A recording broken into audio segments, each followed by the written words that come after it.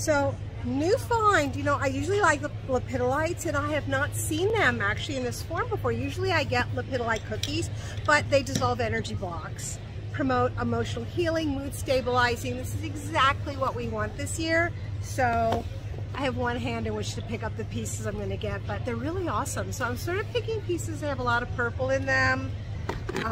Also, I like when they have a lot of different textures and other crystal combinations in them. So this is what I'm going to bring back. I'll show you. It's really big. Look at this piece. This is like massive. I'm not going to get something this large actually, but they're pretty cool. So I'm going to just try out a few and bring them back. And in order to turn off the camera, I have to put down the crystal.